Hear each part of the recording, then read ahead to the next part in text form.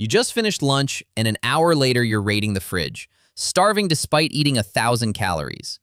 Ever wonder why your brain seems to ignore the meal you just had? Today, I'll explain the sugar-insulin-hunger loop like you're 5 years old. By the end, you'll understand why cravings aren't about willpower and how to break the cycle without cutting carbs forever. Here's what's actually happening inside you. You eat sugar or simple carbs, a bagel, a soda, a bowl of cereal, whatever. Your blood sugar spikes fast, like someone just slammed the gas pedal in your bloodstream. Your body sees that spike and panics because too much sugar in your blood is dangerous. So it releases insulin, a cleanup crew that grabs all that sugar and pushes it into your cells. Problem solved, right? Not quite. Insulin is aggressive. It's like that friend who overcommits to helping you move and accidentally throws out stuff you wanted to keep. It doesn't just bring your blood sugar back to normal, it often pulls out too much, crashing your levels below where they started. Now here's where the hunger kicks in. When your blood sugar drops below baseline, your brain freaks out. It thinks you're starving, even though you ate an hour ago and consumed plenty of calories. Your brain doesn't care about the facts. It cares about survival. And low blood sugar feels like an emergency, so it sends out hunger signals to protect itself. That's the loop. Sugar spikes insulin, insulin crashes blood sugar, crashed blood sugar triggers hunger. You're not weak. You're not addicted. You're just caught in a mechanical process, doing exactly what it evolved to do, and accidentally making you ravenous. Think of it like this. Imagine your blood sugar is a campfire. Protein and fat are logs. They burn slow and steady for hours. Sugar is lighter fluid. It creates this huge flame that looks impressive for about 10 minutes, then dies out completely. Your body sees the flame go out and panics, thinking the fire's dead, so it screams at you to add more fuel right now. That's why you can eat a donut and feel hungrier 30 minutes later than if you'd eaten nothing at all. The crash leaves you worse off than you started, your body desperately searching for quick fuel to fix what the sugar broke. It's not in your head, it's pure chemistry. Here's where it gets wild. The timing of when you eat sugar matters almost as much as whether you eat it at all. Your insulin sensitivity changes throughout the day based on your circadian rhythm and when you last ate. Eating sugar first thing in the morning on an empty stomach is like waking up your insulin system with an air horn. Your body hasn't processed food in hours, so that spike hits extra hard, and the crash comes faster. You're basically programming yourself to be hungry all day, starting from breakfast. That morning muffin isn't giving you energy, it's sabotaging your metabolism for the next 12 hours. Late night sugar does something different, but equally destructive.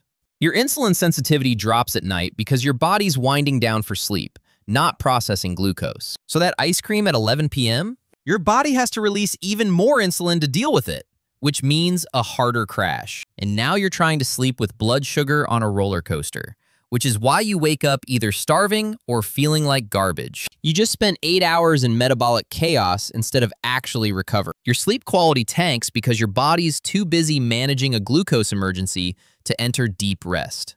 But here's what nobody tells you. The problem isn't sugar itself, it's eating sugar alone.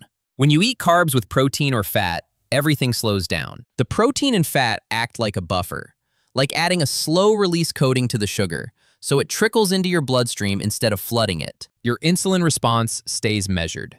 Your blood sugar stays stable. No spike means no crash, means no emergency hunger signal an hour later. It's the difference between chugging coffee on an empty stomach and having it with eggs and toast. Same caffeine, completely different experience.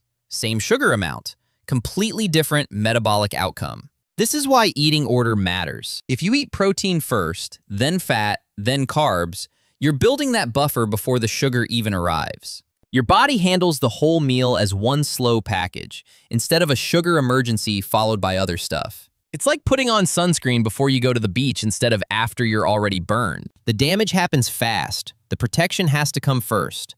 Even just eating a handful of nuts before your pasta changes the entire insulin response. Studies show this can reduce your blood sugar spike by up to 40% from the exact same meal. Same food, same calories, totally different hormonal response, just by changing the order. Now check this out. If you're doing intermittent fasting or OMAD, this loop becomes even more critical. You've only got one eating window, which means one chance to get it right. If you break your fast with sugar or simple carbs, you're spiking insulin hard after hours of fasting. You're crashing your blood sugar and spending your entire eating window fighting cravings instead of feeling satisfied. You're basically wasting your one meal on a blood sugar disaster. Start with protein and fat, then add carbs at the end if you want them. Your hunger will stay quiet, and you'll actually feel full instead of hunting for snacks 20 minutes later. This single change can mean the difference between fasting feeling easy or impossible. And if you're cutting calories to lose weight, stable blood sugar is your secret weapon. Hunger is the reason most diets fail. People think they just need more discipline, but you can't willpower your way through a blood sugar crash. Your brain will win every time because it thinks you're dying. The goal isn't to eat less sugar through sheer force of will. It's to stop triggering the insulin spike that creates the hunger. Stable blood sugar means stable hunger, and stable hunger means you're finally in control instead of white-knuckling it. This is why people who eat balanced meals lose weight easier than people who try to survive on rice cakes and willpower. The calorie deficit becomes sustainable when your hormones aren't screaming at you every hour. This matters to you because we've been taught that cravings mean weakness, that if you're hungry after eating, you're just not disciplined enough. But your body isn't betraying you. It's following instructions. Bad instructions, sure, but instructions based on what you fed it and when. The fix isn't restriction. It's not cutting carbs forever or going full keto or punishing yourself for wanting a cookie. The fix is understanding the mechanics so you can work with your biology instead of fighting it. You're not broken. You're just working with incomplete information. Some people hear this and think they need to avoid sugar completely, like it's poison. That's not the point. The point is strategy. You want dessert? Eat it after a meal with protein and fat, not alone on an empty stomach. You want cereal for breakfast? Add Greek yogurt and nuts so it's not just sugar in a bowl. You want a soda? Have it with lunch, not as a mid-afternoon pick-me-up when your blood sugar's already shaky. It's not about never eating sugar. It's about never eating sugar alone and setting yourself up for the crash. Small changes in timing and pairing can eliminate cravings without eliminating foods you actually enjoy. To recap, you eat sugar, insulin spikes to clear it out. Insulin overshoots and crashes your blood sugar, and your brain panics and makes you hungry. It's not addiction or lack of discipline, it's mechanical. Eating sugar first thing in the morning or late at night makes it worse because your insulin sensitivity is off. The fix is eating protein or fat first to buffer the sugar, never eating carbs alone, and timing matters more than you think. If you're doing OMAD or cutting calories, one bad spike can ruin your whole day. Stable blood sugar equals stable hunger. And stable hunger means you're not white-knuckling it anymore. So here's the real question. Are you still blaming yourself for being hungry, or are you ready to stop spiking your insulin and actually break the loop for good?